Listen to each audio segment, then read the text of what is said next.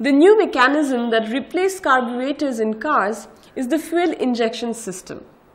This fuel injection system primarily comprised of an electronic control module or ECM, a fuel injector, a fuel pump. This fuel injection setup is called single point fuel injection or SPFI or multi-point fuel injector or MPFI, depending whether one or more injectors are being used.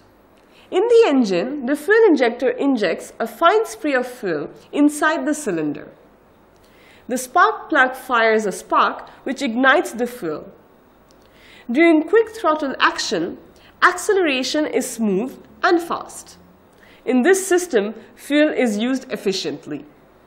Consequently, vehicle maintenance is less frequent and car maintenance cost comes down. Efficient combustion leaves very little unburned fuel. This helps the vehicle meet emission standards. More power is generated using the same amount of fuel. Also, very little carbon deposition keeps the piston head, combustion chamber, and valves clean. This reduces engine maintenance costs considerably.